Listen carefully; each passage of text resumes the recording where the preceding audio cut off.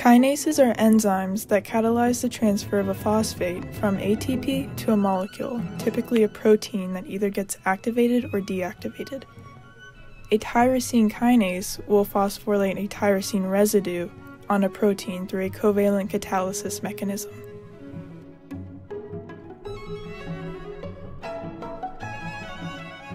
Receptor tyrosine kinases, or RTKs, are a type of tyrosine kinase that are transmembrane proteins with its receptor domain in the extracellular side of the cell and its kinase domain on the cytosolic side.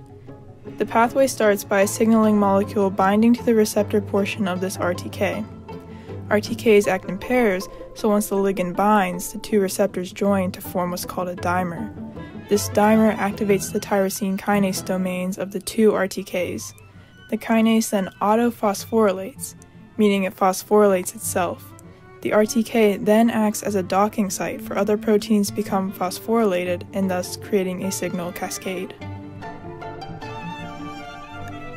Many RTKs are receptors for growth factors, meaning that when activated, they signal for the cell to grow and proliferate.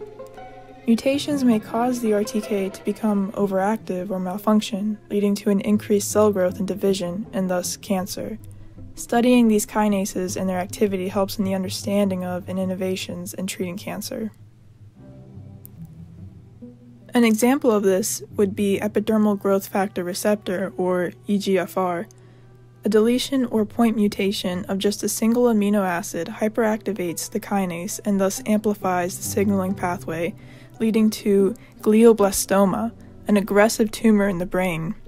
EGFR tyrosine kinase inhibitors can then be used as cancer treatment to block the overactive activity. However, an underactive EGFR has been linked to Alzheimer's disease, interestingly enough. Examples of these tyrosine kinase inhibitor drugs are erlotinib, gefitinib, and lapatinib.